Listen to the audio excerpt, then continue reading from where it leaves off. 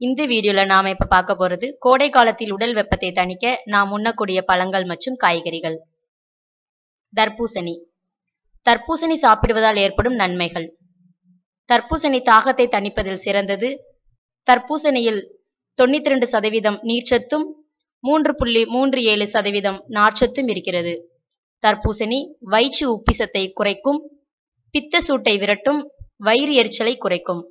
சிறுநீரக கோளாறுகள் உள்ளவர்கள் தர்பூசணி சாப்பிடுவதன் மூலம் சிறுநீரக கோளாறை சரி செய்யலாம். தர்பூசணியில் சிட்ருலின் என்ற சத்து பொருள் உள்ளது. இது இரத்த நாளங்களை விரிவடைய செய்து இரத்த ஓட்டத்தை அதிகரிக்க செய்கிறது.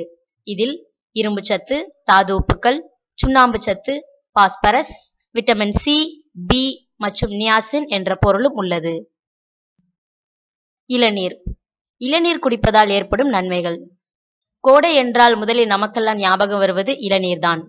இளநீரில் விட்டமின்கள், கனிமங்கள், மின்பொருட்கள், என்சைம்கள், அமினோ அமிலங்கள் மற்றும் சைட்டோகைனின் வளமாக இருக்கின்றன. இளநீரில் சர்க்கரை நோயாளிகளுக்கு தேவையான ஊட்டச்சத்துக்கள் இருப்பதனாலும் இரத்தத்தில் உள்ள சர்க்கரை அளவை கட்டுப்பாட்டில் வைக்க உதவுவதாலும் சர்க்கரை நோயாளிகள் இளநீர் பருகுவது நல்லது. இளநீரில் வளமான அளவு பொட்டாசியம் இருப்பதால் அது கூடுதல் இரத்த அழுத்தம் மற்றும் வாதத்திற்கும் நல்ல மருந்தாக அமைகிறது. பொட்டாசியம் மற்றும் மெக்னீசியம் போன்ற கனிமங்கள் இளநீரில் அதிகம் இருப்பதால் இது சிறுநீரகத்தில் கற்கள் வருவதை தடுக்கும். நுங்கு. பல வகையான பொருட்களை நாம் பனைமரத்திலிருந்து பெறுகிறோம். அதில் ஒன்றுதான் சுவையான உணவுப் பொருளான நுங்கு. நுங்கில் அதிக அளவு விட்டமின் பி, சி, இரும்புச்சத்து, கால்சியம், துத்தநாகம், சோடியம், மெக்னீசியம், பொட்டாசியம், அஸ்கார்பிக் அமிலம் மற்றும் புரதம் போன்ற சத்துக்கள் அதிகம் காணப்படுகின்றன. வெயில் காலத்தில் ஏற்படும் அம்மை நோயை கட்டுப்படுத்தும், உடல் எடையை குறைக்க உதவும். இரத்த சோகை உள்ளவர்களுக்கு நுங்கு சிறந்த மருந்து. நுங்கில் ஆந்தியூசின் என்னும் ரசாயனம் இருப்பதால் பெண்களுக்கு மார்பக புற்றுநோய் கட்டிகள் வருவதை தடுக்கும். மாதுளை. பழங்களிலேயே பழமையானது, சிறந்தது மாதுளம்பழம்தான். மாதுளம்பழத்தில் அதிக அளவு இரும்பு சத்து, நார்ச்சத்து, potassium, vitamin E, K, riboflavin, calcium, selenium, zinc போன்ற பல்வேறு சத்துக்கள் நிறைந்துள்ளது. மலச்சிக்கலை தடுக்க உதவும், இரத்த அழுத்தத்தினை கட்டுக்குள் வைக்கும். தொடர்ந்து 1 மாதம் இந்த பழத்தை சாப்பிட்டு வந்தால் உடலுக்கு நல்ல தெம்பு கிடைத்துவிடும். புற்றுநோய் வராமல் காக்கும். மாதுளம்பழம் விதைகள் நம் தோலில் ஏற்படும் காயங்கள் மற்றும் தழும்புகளை குணமாக்கும் சக்தி கொண்டவை. கர்ப்பிணி பெண்கள் தினமும் மாதுளம்பழச்சாறு குடித்து வர குழந்தையின் மூளை வளர்ச்சி நன்றாக வளர துணை புரியும். முள்ளங்கி. கிழங்கு வகையைச் சேர்ந்த வெள்ளை முள்ளங்கி மருந்தாகவும் உணவாகவும் சாப்பிட ஏற்றது. குழந்தைகள் சுறுசுறுப்பாக இருக்க உதவுகிறது. இதில் விட்டமின் இ சத்து அதிகம் உள்ளதால் நோய் எதிர்ப்பு சக்தியை அதிகரிக்கிறது. முள்ளங்கி உடலில் உள்ள கழிவுகளை வெளியேற்றி உடலுக்கு குளிர்ச்சியையும் அளிக்கின்றது.